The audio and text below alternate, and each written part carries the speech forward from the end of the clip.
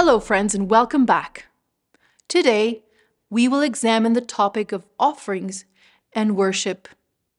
If you've ever been to more than one church, you'll notice that each church service is organized a little different, but most churches have some things in common, such as singing and praise, prayer, tithes and offerings, and preaching the Word of God. In the Old Testament, people would go to the temple with tangible offerings that represented different things, such as sin offerings or thank offerings. However, worship services and offerings in the 21st century look very different than they did then.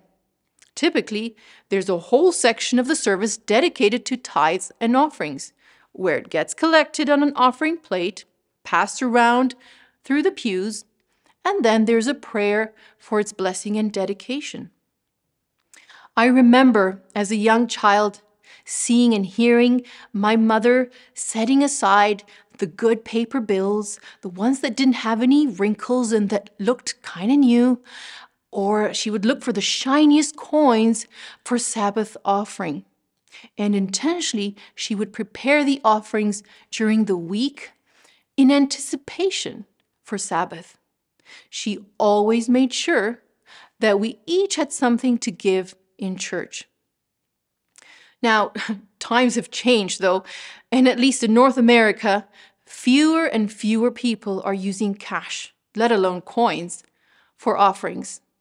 It just doesn't form part of our life like it used to.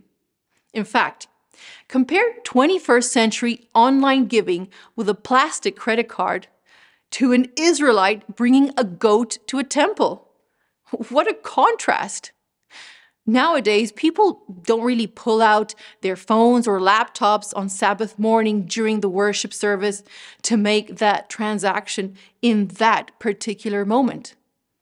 Online giving is great because you can do it anywhere, anytime, and any day.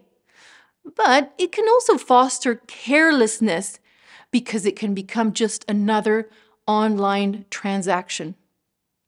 So how can we still include giving tithes and offerings as a meaningful part of our worship service and not just an afterthought on my way out after the church service? Let me share with you what has worked for us as a family. We've kind of adopted a hybrid model. We usually return our tithes through online giving, but when it comes to church offerings, we use cash. And we give it to one of our kids to put on the offering plate. That means that during the week, we have to prepare for it and not wait until Sabbath morning to open our wallets and discover that there's nothing there. When it comes to special projects or charities, as a family, we talk about how much do we all think we should give. Or we sit down and decide with a catalog what gifts we would like to give. It becomes part of our conversation.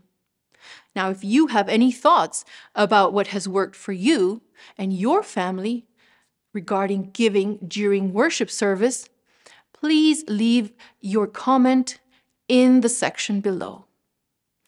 That's our nugget for today. Thank you, and I'll see you tomorrow.